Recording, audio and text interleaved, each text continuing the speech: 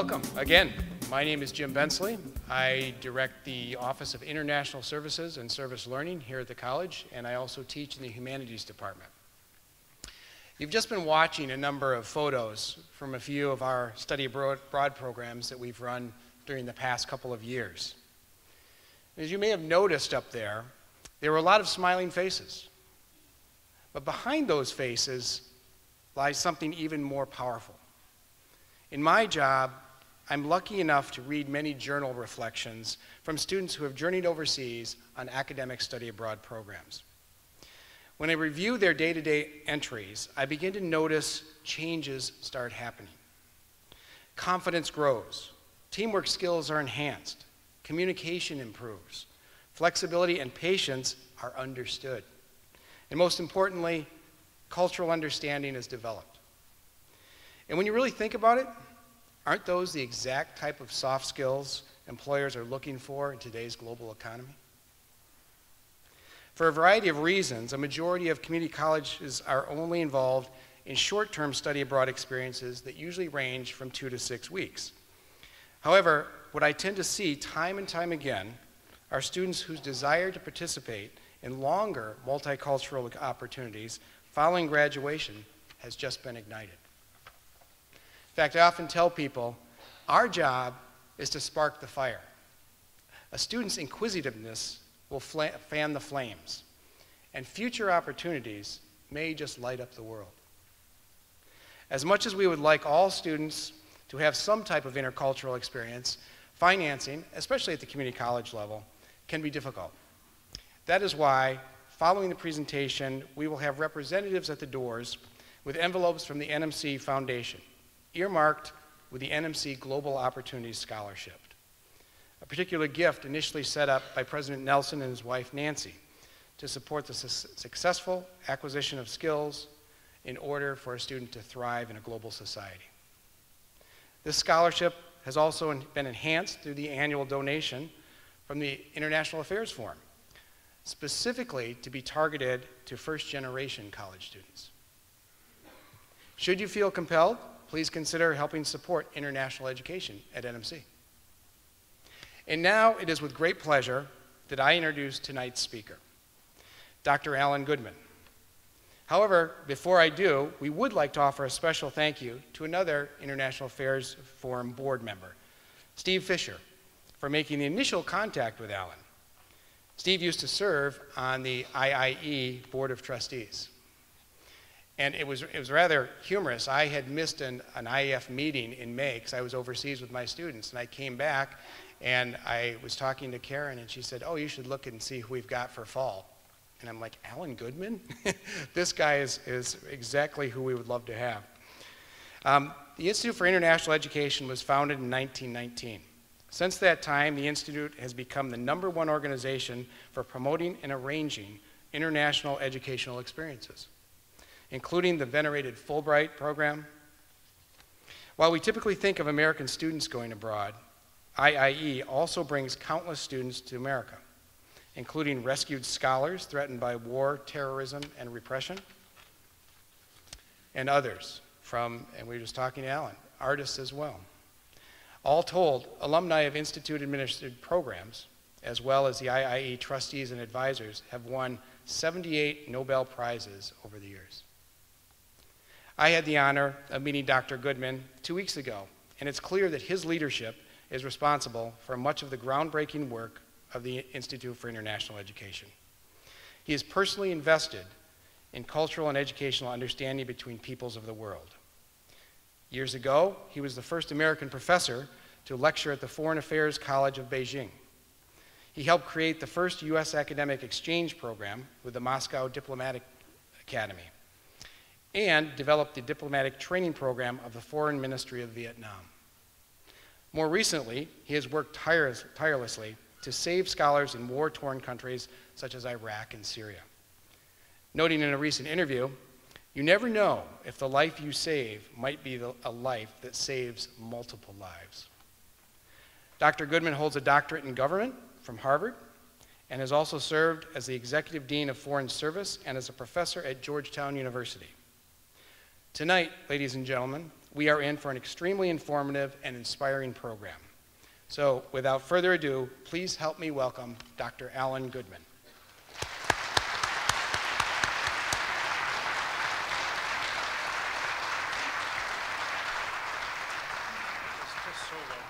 Thank you very much. Don't go too far. It's clear I went to the wrong Northwestern for my college. Because you've got in Jim and in Tim Nelson, two people that are really committed to internationalization of both the campus and opportunities for their students to study abroad. My Northwestern dean, when he looked at my transcript, said, I think you could use a little more work here at home. And it was the last thought on earth that I would ever get a passport or travel abroad. So it really matters when you have a professor like Jim, a president like Tim with a great board behind him and both of them to say that international ought to be part of everybody's education at Northwestern. And the Institute wanted to recognize with an award, Mr. President, if you join me up here.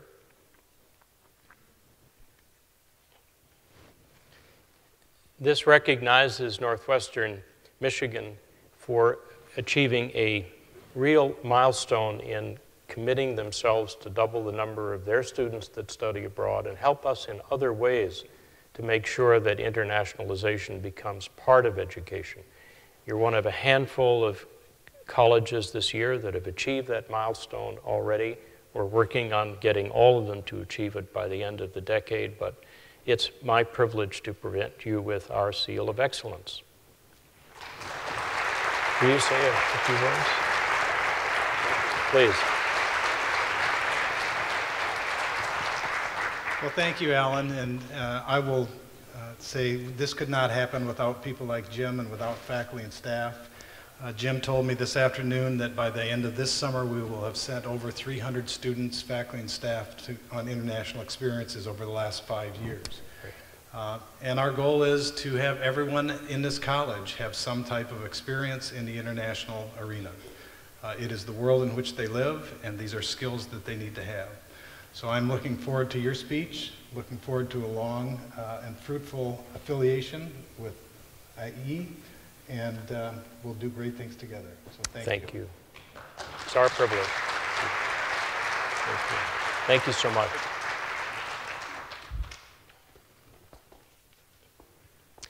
As I was mentioning to Tim when we met this afternoon in his office, I do visit a lot of colleges and universities, increasingly community colleges, and it really is pretty rare to sit down with the president of a community college whose agenda is my agenda, whose agenda is making international part of education. These colleges have many other pressures and many other constituencies and needs to serve, but we both agreed that this is part of making the next generation ready to work in an intercultural, multicultural world, and to help them have the skills, not only that you get in the classroom, but the experience of sitting next to and working with somebody from Brazil or India, Argentina, China, and that's what our people are going to need more and more wherever they start and wherever they finish in their higher education voyage. So tomorrow, thanks to Tim, we're also going to have a roundtable for, I believe, 20 or 25 community college presidents here in Michigan that are coming up here to Northwestern to talk about best practice and internationalization strategies, how what I'm seeing here could be applied in other settings, and how many of their students and faculty could be applying for the international grants that we in the Institute have the privilege to administer. So it's a privilege to be here tonight, and it's really going to be terrific to be back on campus tomorrow for that roundtable. I'd like to begin by giving everybody a quiz. Would you raise your hand if you have a passport? Just keep them up. If everybody on this side would put the hand down, and everybody in this big section in the middle Would you put your hands down? This side you passed. That's about the proportion of Americans today that have a passport. About 38% of Americans have a passport. We know from the demographics that of that 38%, half are older than the age of 60. So they have gotten a passport to take the tour with other Americans, usually to an English-speaking country. I talked with many of the audience at the refreshments before, and I was struck by how many said my granddaughter or my grandson is now studying abroad, some in high school, some in college. 3% of Americans today study abroad for credit. Out of 20 million Americans in higher ed, it is a tiny, tiny number. And it's particularly small when you stratify it by community college and research universities.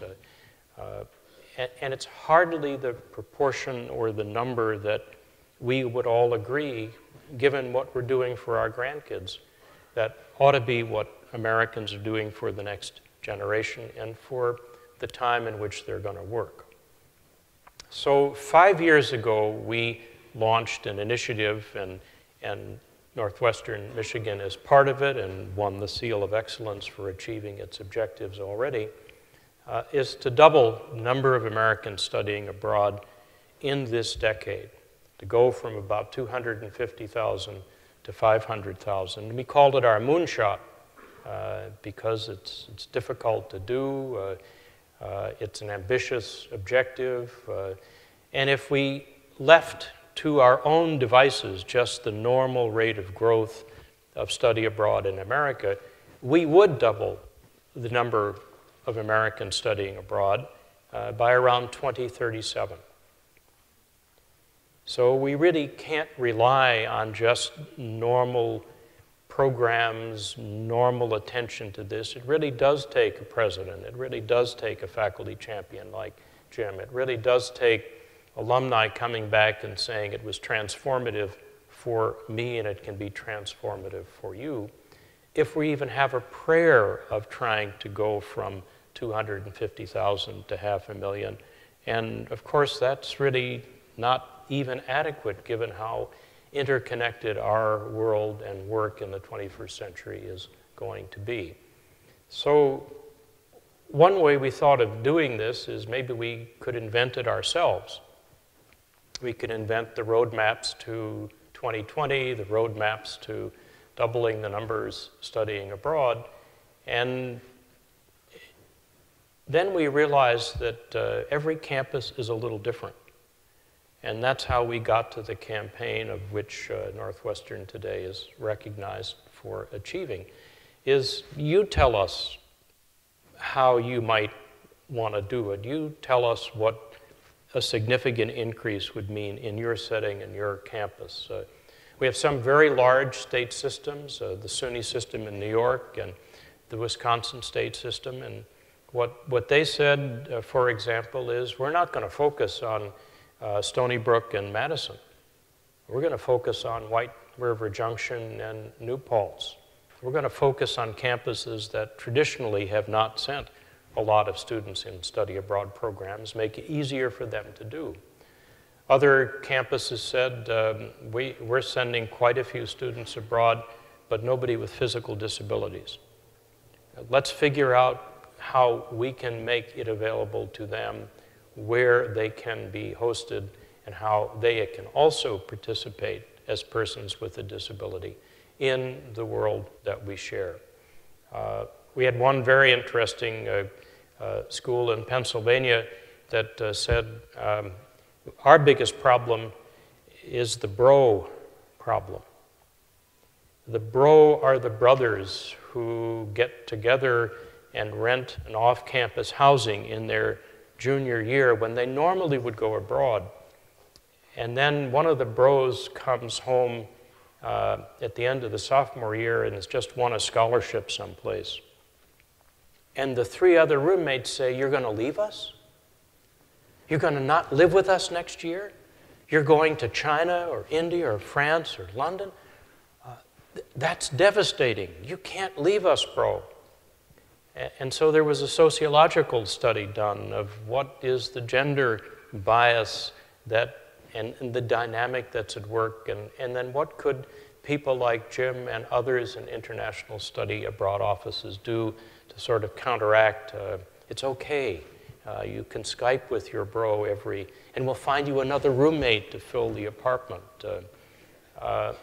We worked with another large state institution in Mississippi because they have a lot of sports in Mississippi, and they have a lot of really big teams in Mississippi. The only problem is if you're playing Division I anything in Mississippi, it's a 13-month-a-year sport.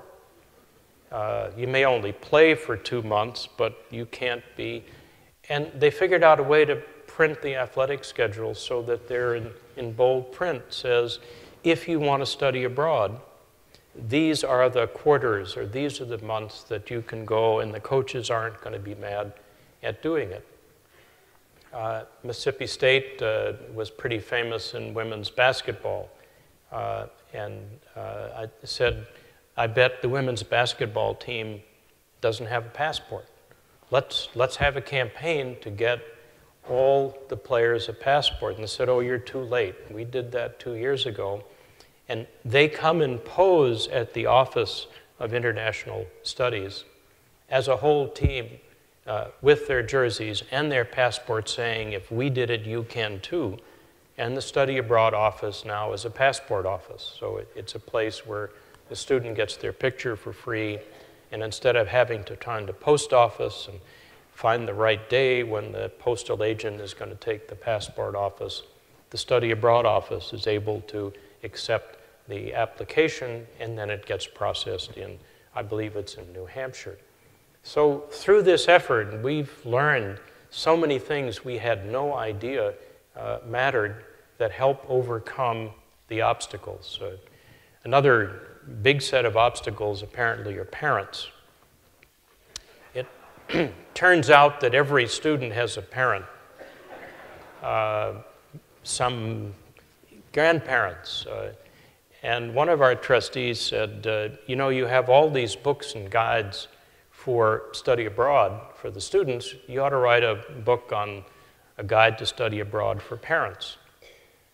It's actually our best-selling book because college advisors are giving out this book right and left. As it turns out, the parent says, well, you work so hard to get to this college, often first generation, maybe you should stay at home, or I'm not sure, I've just heard about a terrorist incident in Europe, and maybe it's not safe to go abroad, or you can't afford to do this. And the book helps the student make the case to the parent that, yes, I can, and this is how we can do it, and registrar has already said I'm not going to lose credits for it. Sometimes credits are the obstacle. I said it is our best-selling book because we publish it in English and Spanish. And for the first time, we're reaching the parents of first-generation college attendees who may not actually have the time to read through all the rules and regulations, but if we could do this in a simple guide, it helps the student make the case that this is something that will help me. A couple of reasons why we think Americans ought to study abroad. I call it the 70% rule. 70% of college American students today cannot find Iran on a map, nor Iraq, nor Israel. And 70% of college-educated Americans, 18 to 24, believe they have located the world's newest country called South Sudan, either in South America or Southeast Asia. We used to joke that 70% of students today also couldn't name the Secretary General of the United Nations. Still can't. And most don't even have a clue that it's not Kofi Annan anymore. We are doing better when the National Geographic asks, can you name the president of Russia? Now, he's sticking around for a long time. He's in the news a lot. Apparently, he was running for election here in the United States.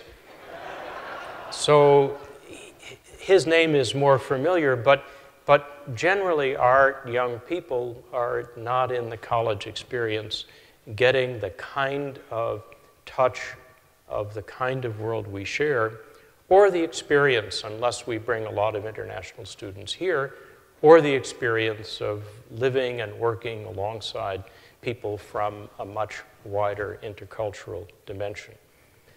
I like to say we're a faith-based organization at IIE or at Fulbright because we believe these experiences transform you.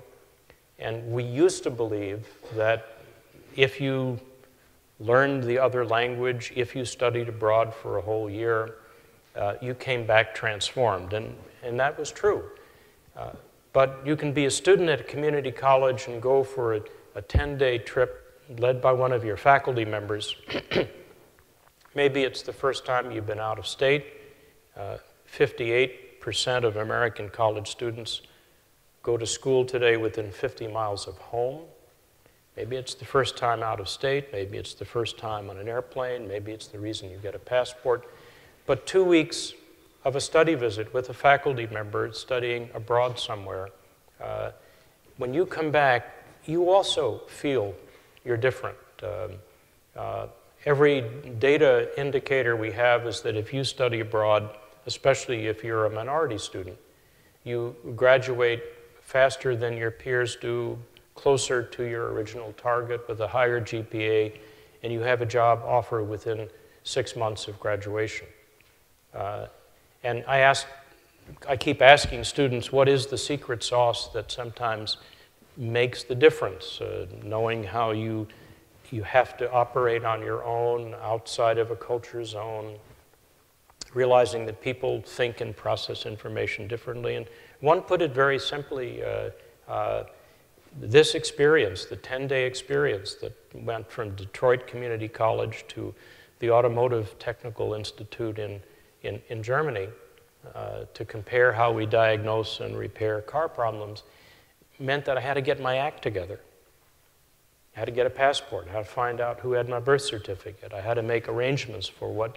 And that life skill of getting, quote, my act together, when they came back, enabled them to get all the credits assembled, go to the registrar, and graduate on time. So even a short-term experience leads to life-enhancing, job-enhancing skills that our young people keep telling us that they need. It also sometimes brings a dividend that you just don't expect. We're privileged for the State Department to administer a scholarship named after Congressman Benjamin Gilman, and it is for students who are Pell-eligible students. And to your Pell grant, the scholarship enables us to add $5,000 more so that you can take your Pell grant, the $5,000, and study abroad for a semester. And we add also a little more money to help with travel.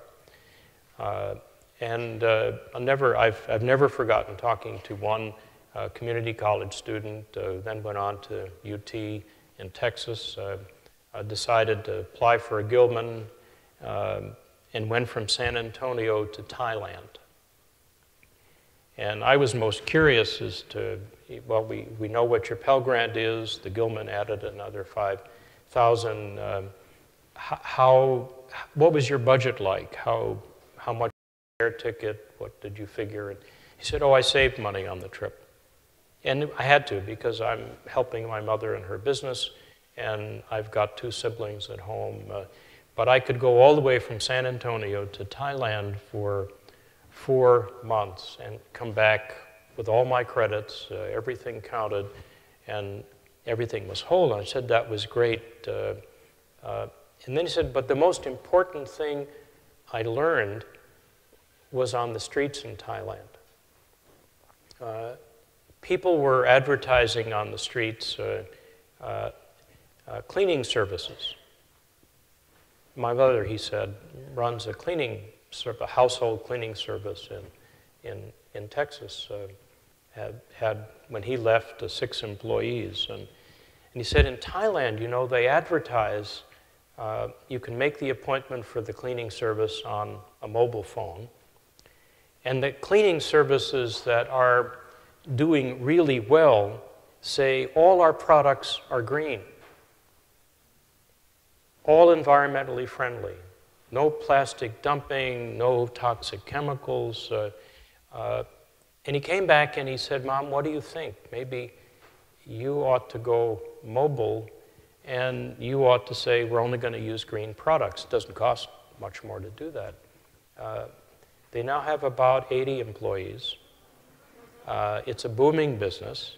I suppose he could have learned this any place in the world, but it's funny what you notice when you're out of your comfort zone, you're out of your normal place, and you see things and say, gee, maybe we could do that back home. And so often with our Fulbright alumni, which we also administer for the State Department, a Fulbrighter will come back to the local community and do something in that community or in that school system because they saw it in Germany or they saw it in India. Said, gee, I wonder maybe we could do that back here. We had one Fulbright alumna who came from Amman, Jordan to Iowa, to the University of Iowa. She's a cell molecular biologist. Very unusual Fulbright grant because she had 4 children. And usually a student grant doesn't go to a young woman still working on her PhD and bringing 4 children along. But the beauty of Fulbright is that it does. And the commission there selected her.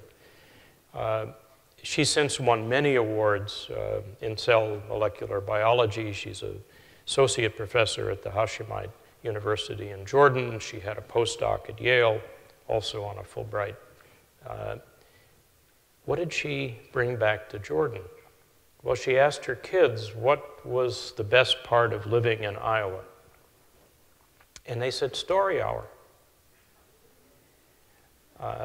And every couple of days, and certainly on the weekends, the story hour was the kids would go to the library, and the mothers would read to the groups of kids, and her kids just loved it and said, Mom, let's have a story hour for Jordan. It seemed simple enough. First, she realized there are no libraries in Jordan, like neighborhood libraries here. There are libraries at universities, and you have to be a university student or professor to use them. No community libraries. Okay, she found some community centers and buildings that could be designated community centers and libraries, and found a lot of Americans living in Iowa who remembered her and said, I'll send you the books. She got all the books. And then she needed to find mothers who could read. And most of the mothers in their immediate neighborhood were illiterate. And so she discovered she had to create a teaching program to teach mothers how to read so that they could read the books to the kids, as well as read then the documents that their husbands were asking them to sign, which they had no ability to read. So this turned into a community center building project, a mother's literacy project, a preschool safe zone activity project. It now works in 22 countries and probably reaches 100,000 kids a year. Her Fulbright was in cell molecular biology. But sometimes the magic happens and you bring things back home that you would never have expected you would be doing. And that's her story. A final example of what these exchange programs do that surprises. A couple of years ago, we gave a dinner for the Fulbright students in China. And my good fortune was to sit next to a PhD student from Ohio State University. And she was studying environmental science, doing a PhD in environmental science, and her project was organisms in Chinese river water. She assured me there was no shortage of organisms in Chinese river water. And she's living in a very remote village, and I said, well, how far was it from Beijing, where our dinner was? So she said, I had to walk for about half a day, then I took a horse cart, then a bus, then a train, then a plane, and finally I got to Beijing, and I really felt terrible. I mean, dinner with me it ain't worth all of that effort. And they said, oh, I wasn't coming here to see you. And immediately I realized what it was all about. She was coming with water samples and going to bring them to the national lab and get them tested. That wasn't it either. She said, I'm here to arrange for surgery for little Liang. In her village, and I think Jim Frick, who was a Fulbrighter in southern Siberia, would identify with this. She was the only American, like within 1 million miles in a very remote part of China.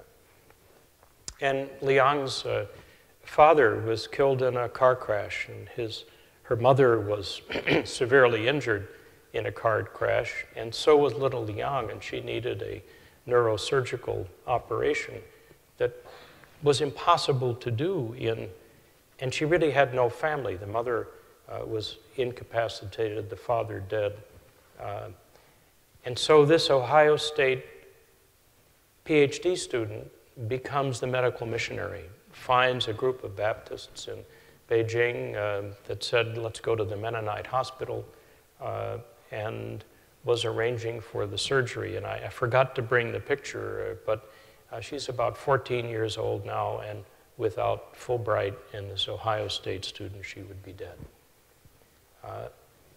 That was never in the Fulbright plan for environmental organisms in Chinese river water fieldwork. But it's what Americans do, and this woman is probably the only time that people in this remote Chinese village will have ever had the chance to meet an American. It probably was true in your case in Siberia.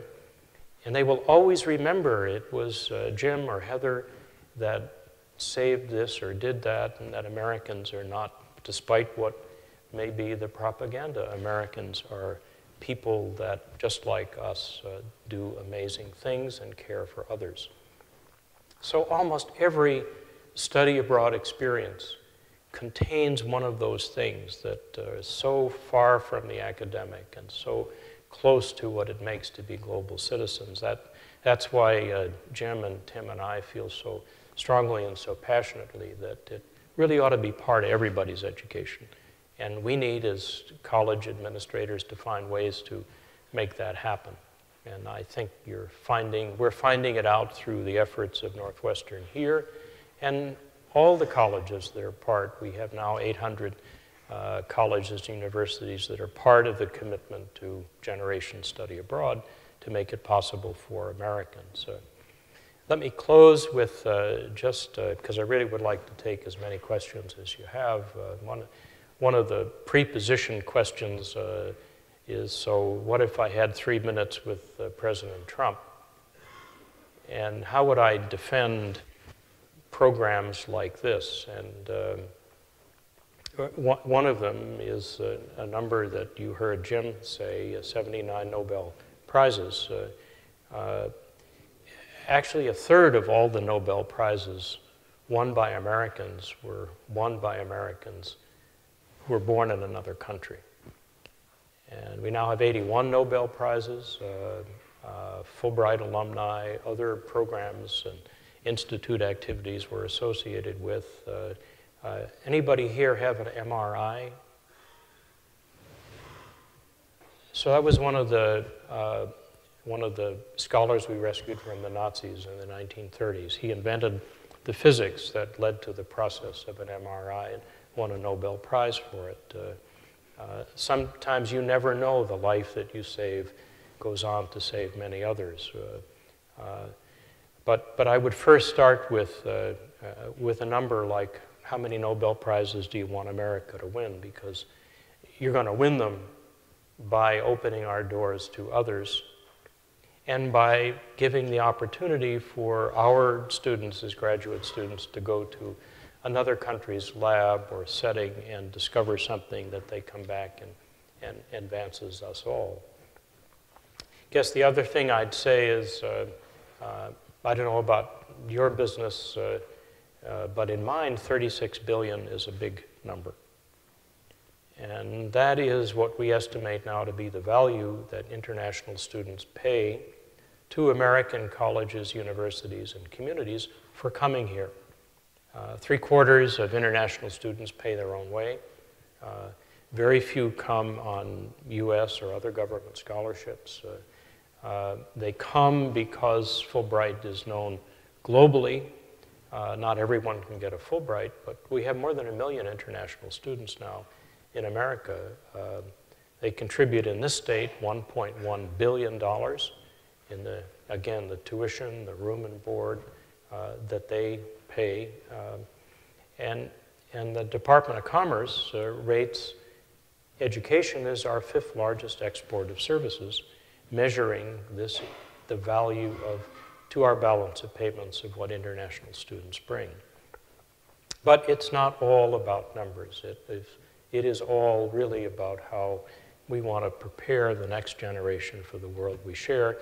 And that's really the business that Jim, Tim, and I are really in. So thank you very much for having me.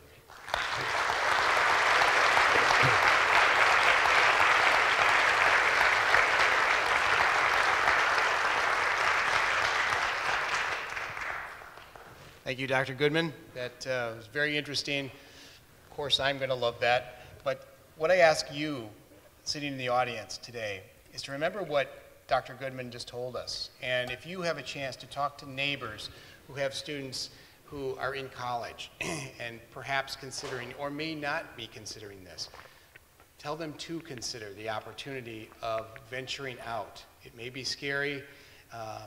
They may not feel comfortable with it, but there are a lot of resources to help, not only here, but other places as well. And Michigan does a great job at that as a state. So we'd like to take some time now for you to ask a few questions. So if you do have some questions to ask, we have some people with microphones coming around, and Allan will.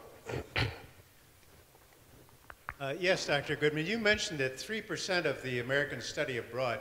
Are there comparable figures for other countries, like China, for example, what they do in sending students abroad? Thank you. There are Europe is about 15 to 20%, Australia about the same. China is very interesting because it is now the world's largest country sending students all around the world, and the world's second largest country in receiving students. Usually it's the US is the first destination, the UK second, France, Germany, Italy. This year, China's going to be number 2 in terms of receiving students. So most other, certainly of the OECD countries, the 21, 22 European and Asian countries that are the most developed, we're the least developed in terms of sending our people to study abroad.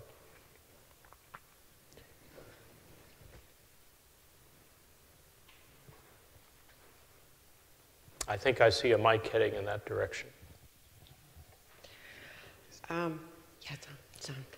It's very interesting to me because I have some personal experience with this. Dr. Goodman, my youngest son graduated University of Michigan, and then he went into the Peace Corps, and then he came back and he graduated Georgetown with his master's in the Foreign Service. So right now he is working for a nonprofit company set up in DC, but goes all over the world. Great. Setting up projects, Guatemala, Honduras. So I go back to reading him stories about all over the world. There's a series called Tintin that we read when he was young. He also participated in a lot of the geography games when we were young. And at the college here, of course, the academic World Quest program is fantastic. It's absolutely a fantastic way for kids to study about geography and what the world means to us. So I thoroughly encourage grandparents, parents, to think in those terms and to start early and to continue on with them, because you never know where those seeds go. Thank you. Appreciate that very much. And one of the things at IIE is we ask all new members joining the team to find somebody that is younger than themselves and doesn't have a passport and help them get a passport. We can help them figure out where to go and how to use it. And it's just the act of getting a passport. Sometimes it begins to start the wheels turning. And we've now had 1,000 high school teachers said, we're committing to get our high school students, before they graduate, before they finish their senior year, every one of them will get a passport. And that's the driving license of the 21st century. And if we can plant the seed in high school, we'll get more results in college, because it's much too late when you're a junior to begin thinking about studying abroad. It's difficult to fit it in, and not one size fits all. But I think you're absolutely right, planting the seeds earlier. And as we get to the end of Generation Study Abroad, we hope to have many more high school teachers involved with us planting that seed. So thank you. And thank your son for the Peace Corps service. Dr. Goodman, what are the effects of the enhanced visa vetting programs on scholarly and cultural exchanges? We are in a period when we're all asking that question, and actually none of us yet have results. We thought the period from August to September, when new international students and scholars were coming to campus, would produce, as it did after 9/11, many anecdotes, horror stories, worries, things. And we would hear from many campuses, the student we admitted couldn't come, the faculty member didn't get a visa. So we had our fingers crossed. You did a great job. Your colleges and universities had You're a Welcome campaign, reinforced the message over when people were deciding between America and Australia, or should I go to school in a red state or a blue state? And admissions programs and presidents were making videos and sending out, again, the word that you really are welcome in America. And U.S. embassies were publishing their visa issuance rates so that it could be, not that the past is a predictor of the future, but it would be clear that we are issuing visas. And we had very few incidents, very much fewer than after 9/11. Where next year will be and the following year is a different question, because there's a mix of things affecting the decision to come here. One is anytime a country changes its visa policy regulations, and we are hearing a lot of horror stories about students wanting to go to Britain because the British government has made a commitment to reduce by 100,000 new immigrants, and they're counting students as potential immigrants, and so it's been a tightening on student visas. But we're not hearing it here yet. But we are hearing that cost is an issue, and for several years we've known that cost is an issue, and cost will only, unless we find a way to make public education free in America, And we have had some people run for president on that platform. Unless we find a way to do that, cost seems to only go up, and that is beginning to affect people's calculus. And the other is safety. For the past couple of years, I've been getting, can you carry a gun on campus? Question, does everybody in Texas carry a gun? Does everybody in America have a gun? 5 years ago, I didn't get that question. But given the incidence of mass shootings and how that's how that is news all over the world, for the first time we're getting the real, will I be safe? And it's not, will I be safe in one state versus another? It's, is America a gun culture, and does everybody have one? And if you go to the internet or go to the movies, chances are you're going to see a lot of gun violence movies, and that forms an impression in people's minds. So I think there are multiple things that are going to affect the next couple of years and have been affecting the previous years, but this particular August-September period was okay. Sir. Whoever has a mic, if they would just wave, great, thank you. Thanks, Jack. As residents of a state that has an international border, I would love to hear your comments about the value of students having at least a micro experience of perhaps going to Windsor, or there's a fabulous university in Montreal, and one can drive to Quebec and forego speaking English for the entire time that they're there. So your thoughts on that? So we have 3 kids. Our youngest did his whole undergraduate degree in Canada.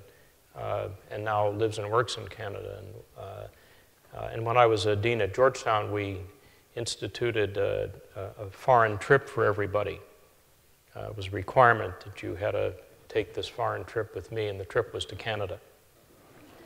Because they had a parliament, and they had question hour, and the prime minister got routinely raked over the coals, and I thought it was useful for our students to see a parliamentary system at work, to see a multicultural, multilingual society and government operate.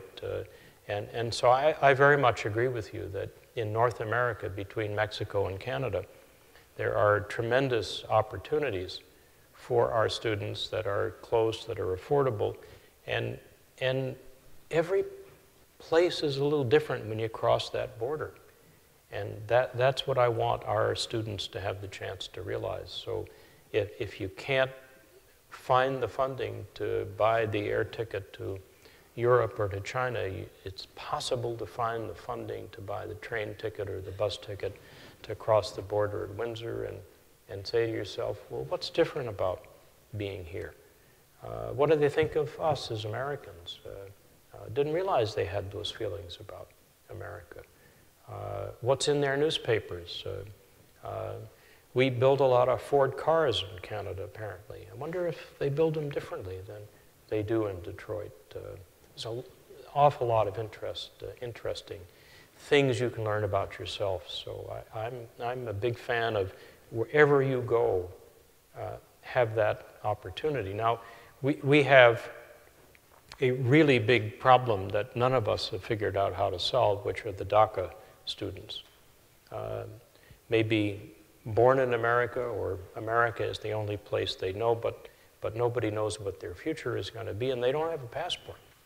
800,000 of them. And some, especially community colleges, Miami-Dade has led the way, has figured out ways with temporary certificates and other things to get some of the DACA students to go with the regular students and have an international experience and cross a border and come back safely.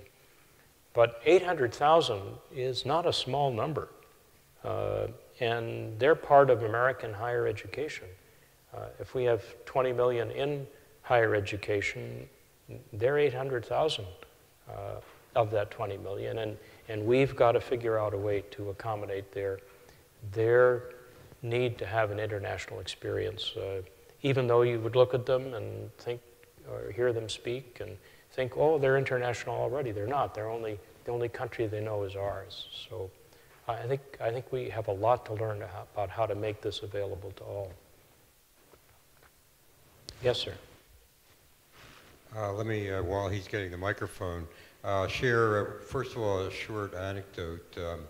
When Karen and I were serving at the U.S. Embassy in Moscow, the Deputy Chief of Mission was Jim Collins.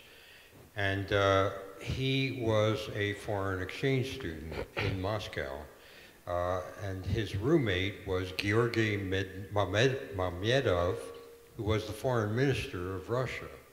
And when we had a problem, these two roommates would get on the phone to each other and talk either in Russian or in English. It was, they were both bilingual, and they were able to navigate through some complex political problems. But it raises in my mind how your organization might deal with when the relationships change. Because the relationship that we had in those days with a new country, Russia, has changed to what we have with Russia today. How does that affect your programs, and do we try to increase our presence, or are we fighting against resistance to that? I think the international education exchange space is a really, it works really well when countries love each other and the presidents were roommates and everybody's friendly. It works even better when they're not. And you know from your service and Karen's at the embassy, the Fulbright program operated all through the Cold War, all through the most tense periods. And Fulbright operates pretty much everywhere in the world except Iran, North Korea, and Cuba. And a lot of governments, and our government, don't agree to things. And a lot of people may say, I don't like your foreign policy or your president, but never met anyone who said, I don't want your Fulbright. And it gives us, because it's a two-way thing as well, Americans get to go to places that they wouldn't normally get to go, whether it's southern Siberia or parts of China. And people from those parts of their countries that would never get the opportunity get to come here. So I think of our 100 years of history. Fulbright is 71 years old. Even before Fulbright, we were seeing the benefit, even when countries were at significant odds with each other. And then it pays a dividend 10 or 20 years later when people remember, yes, I had that experience in Iowa. Americans are good people, they have good values. Maybe we can resolve this in a different way.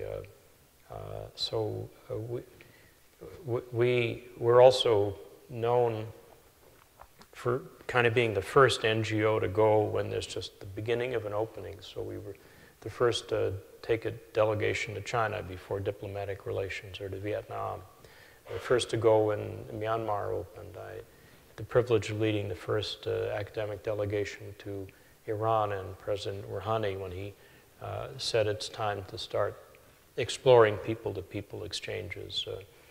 And we've gone to some pretty, on paper, hostile places. And the moment you say you're from America, this happened especially in Iran, people would come over and crowd around you with an iPad and an iPhone. Let me take your picture. My uncle went to Iran. My uncle went to California. My cousin went to Michigan State. Aunt went to University of Michigan.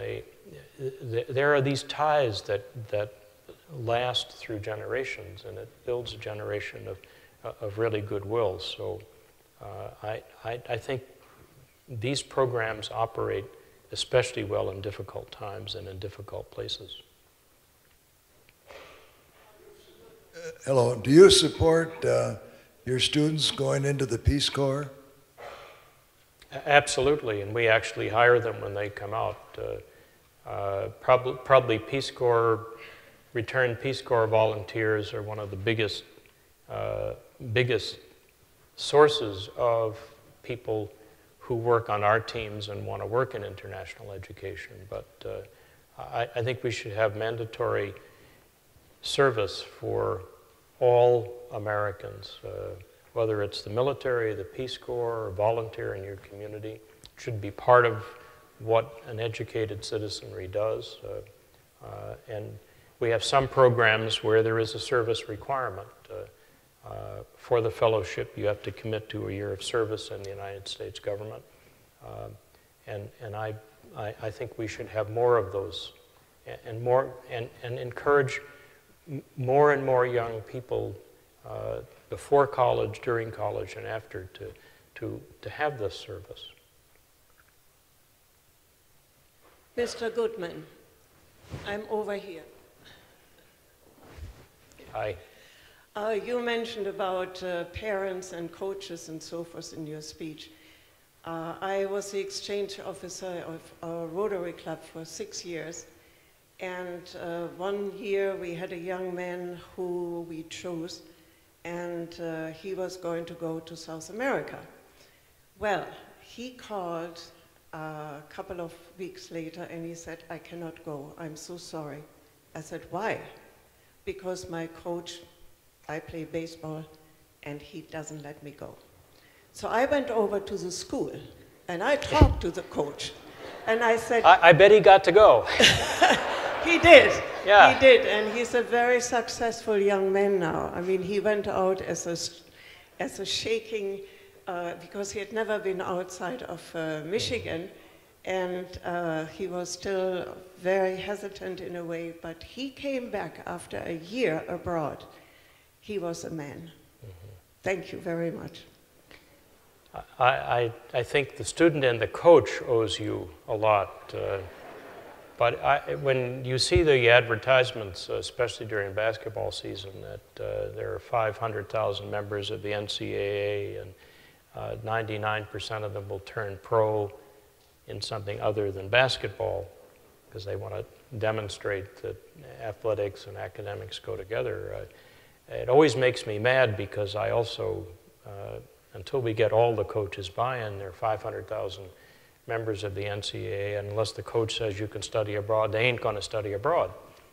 So that's why we have worked with them, and now many athletic schedules will say, if you're going to do this, and we encourage you to do it, this is the time you ought to study abroad.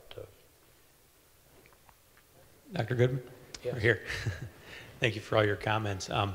I've lived abroad and studied abroad, and I'm a director of international programs at a community college here in Michigan.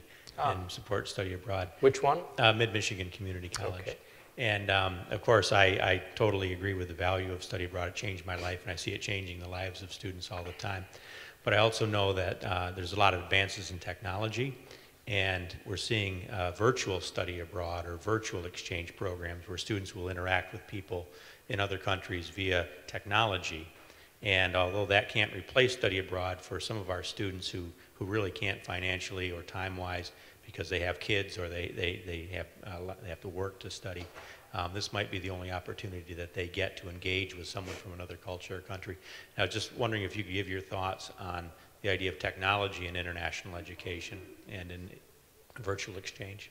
Thank you. Maybe we could ask Tim to say a word about the SOLIA program that works so well.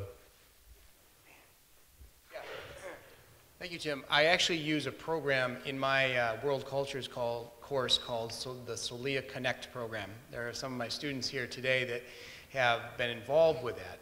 And what it does is for 8 weeks, actually, my students get online with students virtually online, so they see faces for 2 hours each week. And there's a facilitator that works with them, and they discuss many things that have a multicultural significance. Things such as women's issues. So if you get a student in Grand Traverse County that is speaking with someone that is in a coffee shop in Egypt, and to hear their insight into that, or to someone that is in Syria still, they really get a good idea of just what's going on in the world and how different it may be, or how similar oftentimes it can be. And that's the magic that happens with that. And so I would encourage any colleges, universities, high schools that have the aptitude to do this to get involved. Now, right now, there is a cost, obviously, with technology. We were able to write a grant and receive that and be able to do that. But I think that cost is going to be coming down, like many things. So As I say, it's been effective for us. We are building a new building here at Northwestern Michigan College called the 21st Century Innovation Center. That building will be aligned to offer these type of experiences for students who can't go overseas. And many of the DACA students that are seeking that experience today but can't go because of the documentation problem are turning to virtual exchange, and Sulia is one of the best ways to do that. I got a personal experience that I would like to share with you and with auditorium. I came to this country 50 years ago to continue my medical education. We founded a big organization. It's called the Peruvian American Medical Society. We are like 700 Peruvian doctors working in this country. And Great. We have come back to Peru for 40 years, and our group has operated more than 200 patients and trained the Peruvian doctors with the new technology. We introduced laparoscopic surgery, CT scans, PET scans, everything. And we are continuing to do that. And that really reinforced the magnitude of those exchange programs. My wife was an exchange student in Peru, and probably that was one of the reasons that I came here. There are many side benefits of study abroad. We're currently operating two very large diaspora programs, one funded by the Carnegie Corporation of New York and the other by the Stavros Niarchos Foundation of Greece. But we're identifying Americans who were born in Africa and Americans who were born in Greece or of Greek descent that speak Greek or the tribal languages and can go to universities in Greece and Africa and teach the short courses that universities there can't fill because so many of their faculty as part of brain drain have left. It's an acute problem in Greece, especially in the medical areas where when the economy became really bad, so many very accomplished Greek professors came to America, leaving huge gaps in basic science courses and basic medical courses. And this program now finds the diaspora. I'm glad to hear about what you're doing in the case of Peru. I think part of what's making America great is so many of us have roots in another place and have skills that other place could use right now, and they're organizing and getting together to provide them.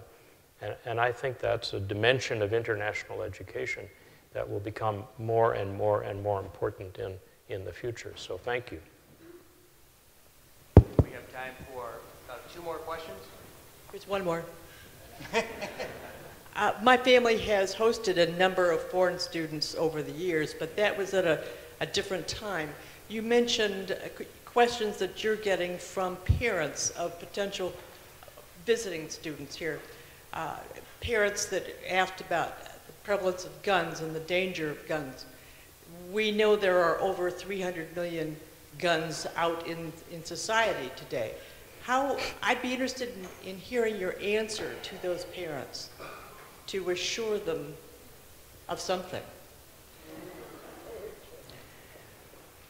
First, it's important to, I always try to say, American colleges and universities really do believe in international education, and they really do welcome students. And there is a mosque, a synagogue, a Hindu temple, a Buddhist temple, a church, and all the places you want to worship.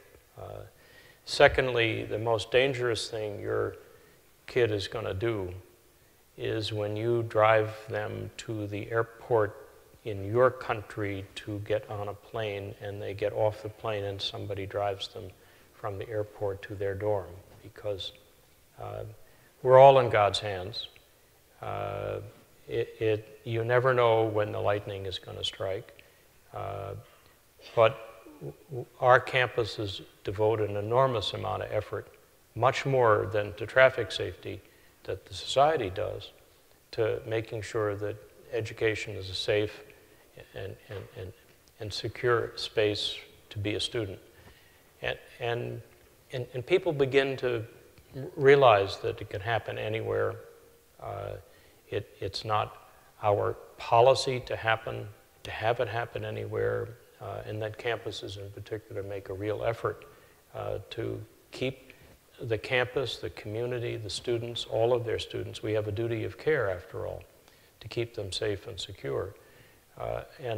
Unfortunately, we have 40,000 students under our programs and programs we administer for others probably every year, and students are harmed, students get ill, some students are killed, and the number 1, 2, and 3 reason is a road accident. And we just take driving and traveling on the road for granted. So it's urging them to put in perspective that we have the kind of environment where your child can thrive, and we have a commitment to making that environment safe and secure. But I'll never forget the talking to an Iraqi parent. We started the Fulbright program back up in Iraq some years ago, and had the chance to travel several times to Iraq, and talking with the parents. And when you go to Iraq, there was for a time a stretch, a 10-kilometer stretch of highway was the most dangerous 10 kilometers in the world, from the airport to past Mukhtar al-Sadr city into Baghdad. Many checkpoints, many bombs, many people with guns visible, and I talked to the father, and he said, "I'm really worried about my son going to America." And here we are in the middle of Baghdad. Going to America means going from Baghdad to the airport. Me, I'm thinking, gee, I'm really worried about going back to the airport. And I said, "You must be worried about that very dangerous stretch of road." And he said, "No, oh, no, we know how to do that." He said, "But every movie I've ever seen about America is with guns and about people killing. Is it really like that?" And I think we have a lot of work to do to portray what America really is like. And the You Are Welcome Here campaign is a really great way to start. So thank you for the question. Thank you all for coming tonight. Thank you for Steve and Ann Fisher for inviting me. Thank you so much.